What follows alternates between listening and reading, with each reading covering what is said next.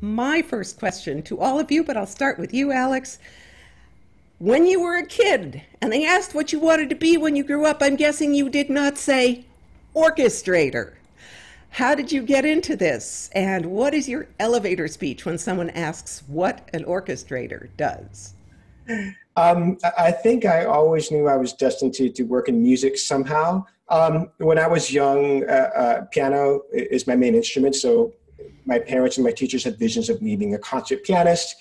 And then somewhere along the line, I discovered pop music and learned to play jazz. And somewhere along the line, I became interested in arranging and orchestrating and picking up instruments like the guitar and the bass and drums and really looking at how they function within a band. And, if you had asked me during high school what I wanted to be, I probably would have said, oh, I want to be Billy Joel, or I want to be Keith Jarrett, or I want to do something like that on the stage. And then all the while I was doing a lot of theater productions, and something about the collaboration of theater, something about that art form really excited me. And even all throughout college, I thought I was going to be a jazz pianist or do something, but I didn't realize that theater was something that I was going to have as such a big opportunity for me when I moved to New York. So it's my goals have changed over the while, but I'm very happy to be doing what I'm doing now. And for the elevator speech, I guess when people ask what an orchestrator does, I say that's the detailed work in making a song, particularly in theater, come to life, making the decisions about what instruments are being used, when they play, how they play it. Do they all play at once? Do they come in a little bit at a time? And just deciding on the colors that will elevate the song and perhaps tell a story through the music. Harold, since Alex sort of looked over your shoulder in that rom-com thing and told me that he really admired your orchestration, why don't you tell us how you got into this and what your definition of orchestrator is? Well, I got into this very early. I started studying piano, not by my own wishes. My mother forced me to. At age 5, I gave a solo concert at my church, which seated 2,000, and I had 500 people there. When I was 9 years old, feet could just barely hit the pedals. And so I was kind of forced into this whole idea of being a concert pianist until I realized when I got to Howard University, I said, as an African-American, there's so few. I have to go to Europe, get famous in Europe, and then come back and be accepted here in the United States. So I said, I really can't do that. And I couldn't pay my rent at the same time. So I started playing in bars, piano bars and so forth. And that actually turned into the interest in pop music and jazz and so forth. And so I left classical music and the whole concept of orchestration until I did Promises, Promises, which was my first Broadway show. I was musical director, and Jonathan Tunick was the orchestrator on it. And Bert heard me play piano for one of my students. I was coaching students. Basically, I was teaching dancers who couldn't sing how to learn 2 songs that would make them pass auditions. So that the musical directors of these shows would think, oh, listen, they're wonderful. They sing and they dance. If you asked them to sing anything else out of those 2 numbers, it would be a disaster. But, it all started with Promises, Promises as musical director. And I didn't like the fact, I said, oh my God, I signed a contract with David Merritt for a run of the play. And then I couldn't do anything else. So, I started coming to the theater late, and it just got crazy. And I actually went to court. I quit. And David Merrick took me to the union. We sued me and we won. I had the right to leave.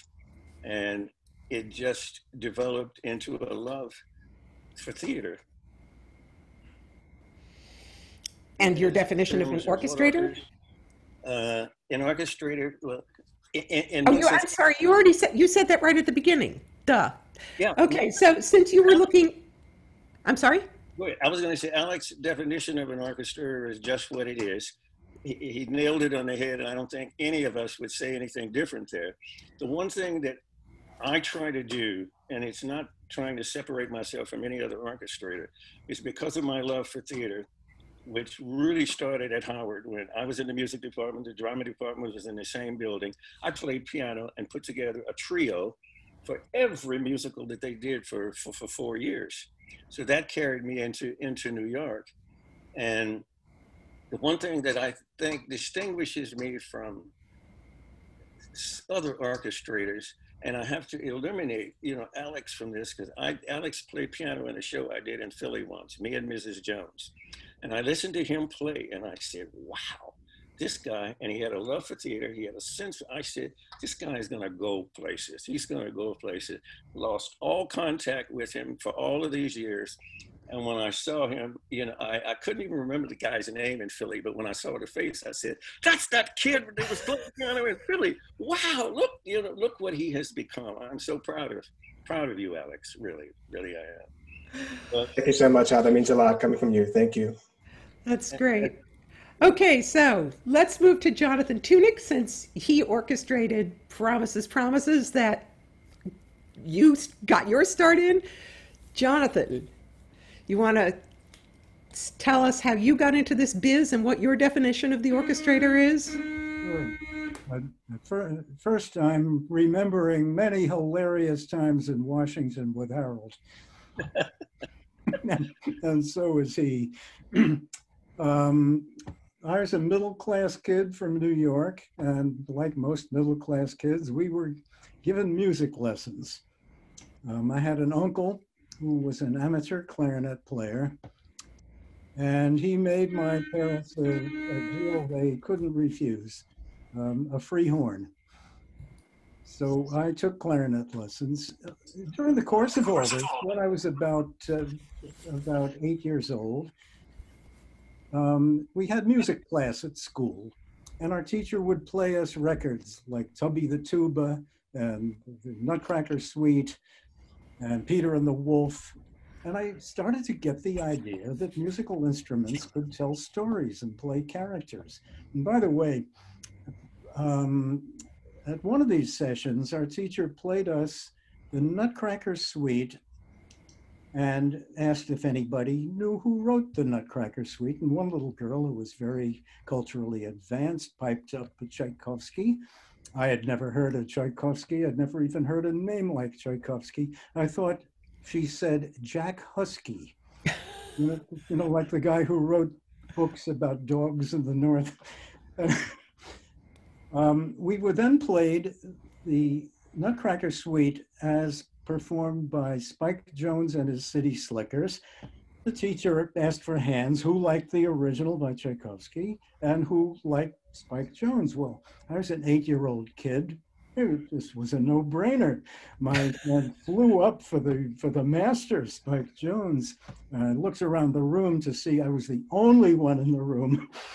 Everybody else knew what was politically correct and gave the right answer. I've subsequently learned that for every question, there is a right answer and a true answer. I had given the true answer. Also, even more ironically, I'm the only person in that class that became a musician. And in 25 words or less, before we go to Larry, your definition of an orchestrator. I'm going to go clinical on you with this one, which is a panel discussion classic. The difference between an arranger and an orchestrator. An arranger, and I got this from ASCAP, by the way. An arranger adapts, amends, or modifies an existing musical work. An orchestrator arranges a musical work for orchestra. Therefore, all orchestrators are by definition arrangers, but not all arrangers are orchestrators. Okay, Larry, are you the lone arranger?